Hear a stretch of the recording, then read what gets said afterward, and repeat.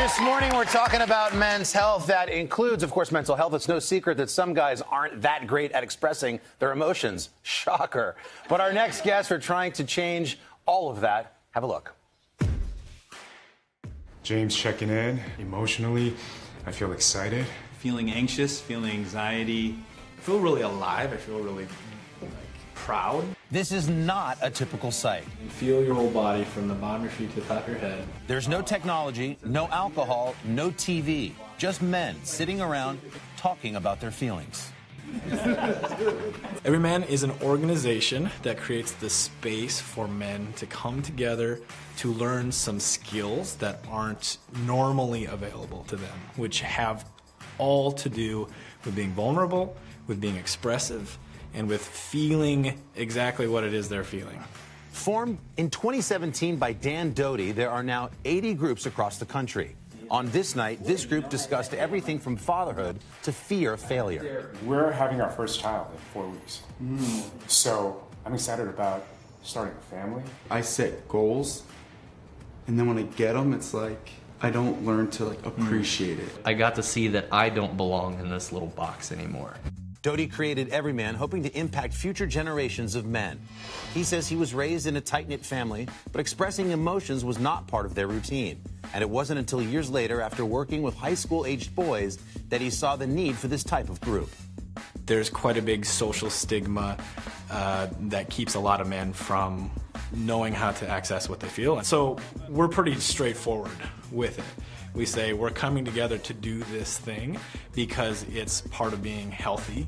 Veteran Blaine says after leaving the military, he felt lost and alone. Joining Everyman saved him. Everyman's allowed me the opportunity to take care of myself and to be able to take care of other people. Blaine has started leading Everyman wilderness retreats, bringing together veterans and civilians, giving each man a new perspective. Guys on both sides walked away feeling inspired, they felt supported, they all opened up to each other. It really validated what we're doing is real. Doty and Blaine both hope they are teaching their boys and others, leading by example. We're not at all telling men about some new way to be a man or new masculinity. It's really just like, hey man, let's make this place where you can practice being you more and more. Pretty cool stuff. That we're joined now by Dan Doty, who is one of the co-founders of Everyman, along with Blaine and Rajiv, Lahens, who are both Everyman members. Appreciate you guys being here. Powerful stuff. Dan, you're co-creator.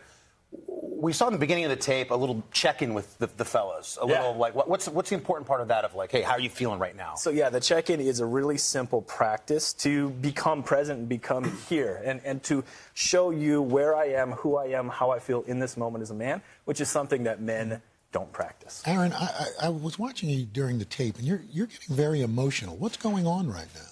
Yeah, I was just watching, basically seeing my wife and kid up there, and then realizing what this has done for me has just been super impactful. So I started to really feel that just being on camera.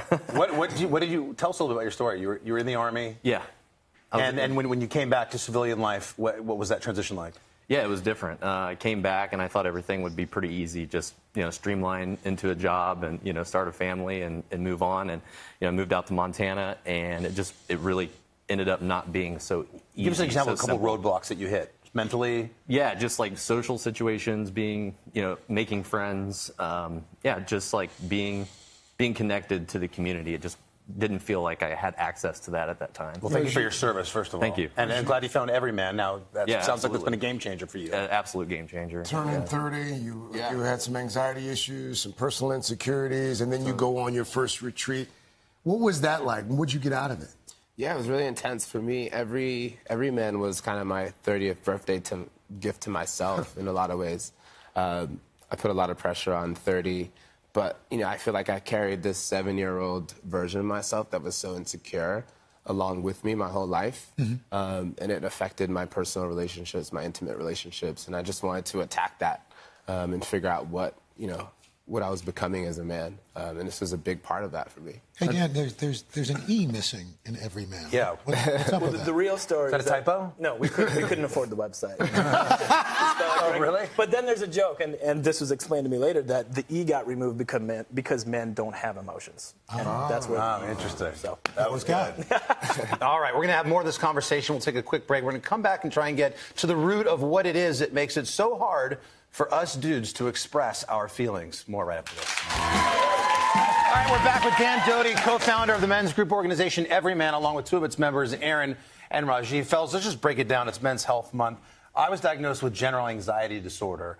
Really struggled with it about 10 years ago. And I realized 10 years ago that I had probably had it for about 10 years, and I never spoke about it once. It wasn't until a male setting with peers and friends that I started just describing what I thought was ridiculous feelings, when a couple of them went, I've got that, that's called this, and it led me to cognitive therapy, and it's changed my life. Why do we have such a hard time communicating our emotions? Well, I think we haven't been taught. We haven't been shown how. It hasn't been modeled for us. So what you're explaining is one of the first major benefits that guys get from joining our groups is to hear that other guys are struggling too. It's so simple to say that. If we could all just simply step up, say what we're struggling with, it means so much. And we know that shows us we're not alone. It gives us support. It's so simple. Yeah. We also have psychotherapist and author of a book called Disconnected. His name is Thomas Kirsten. There he is. Thomas, thanks for being with us, sir.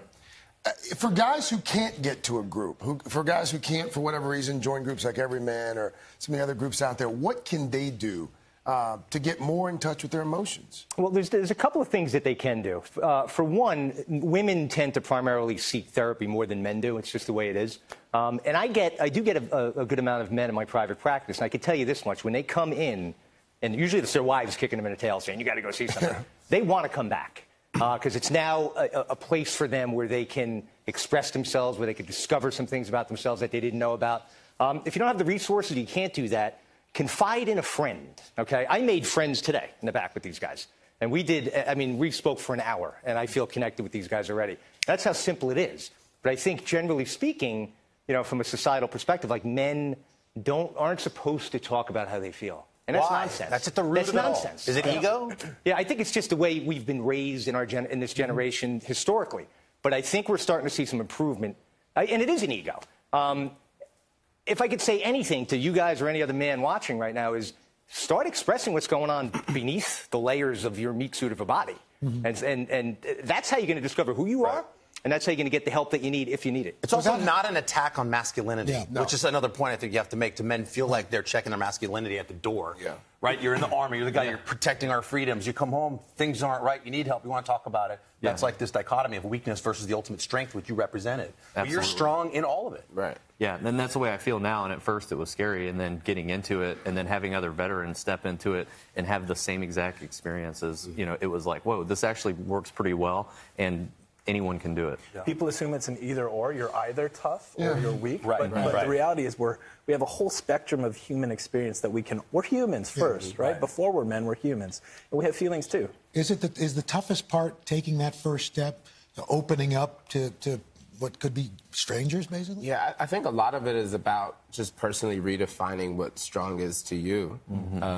I think for men, especially like in Hollywood, you're seen as, machismo, and you see men like really the focus is on like their physical strength or like that military strength that you're talking about. But really, I think I want to hopefully move culture to the point where we're talking about like mental strength is like being really attractive, like I agree with peace of mind being sexy, right? Like when Hollywood makes that switch. Yeah, handshake and a hug. They're both powerful. And also just thinking about intimacy in a different way too. Like I feel very intimate when I'm in a group with men in these groups. We're getting intimate on a different level, like we're really connecting in person. I do get the sense, though, as a society and as a culture, there is a shift that's starting to happen. And maybe the shift is because guys like you are coming forward and we're talking about some of this. But I get the sense that we are starting to move the needle just a bit. A big light's being shined on mental health, for sure. 93% of millennial men want more places to open up